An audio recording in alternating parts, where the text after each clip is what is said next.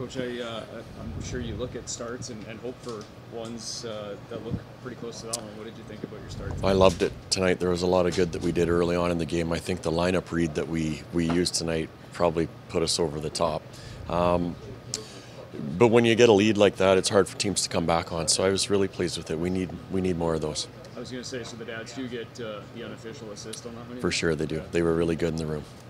What about, obviously it's a 4-2 game. You're still, up in the air going into the third period. But what about just the way that you manage that third? The first 15 minutes of the third, I really liked us in the neutral zone. Whereas in the second period, I thought we gave them too much room through the middle of the ice, and we allowed them easier access to our zone. And we had to rely on Jacob a little bit too much there. So much better in the third period when the guys made some little small adjustments. Do you ever remember coming off the ice and being mobbed like that? No, before? I didn't even know they were going to be there. So it was actually a funny moment, and it's neat. That's what makes these trips really what it's all about. So it was neat to see that.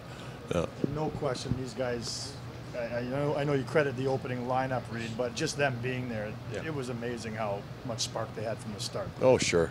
And it's a lot of it. You always want to play well for your dad, whether you're a young kid or you're an NHL player that makes a lot of money. When dad's around, the guys tend to play better. And even, probably so when they watch on TV, I'm sure there's phone calls after the game that they get from dads as well because they love their kids and they want to see them have success. So it goes both ways when the players want to perform well when they're in the stands, for sure.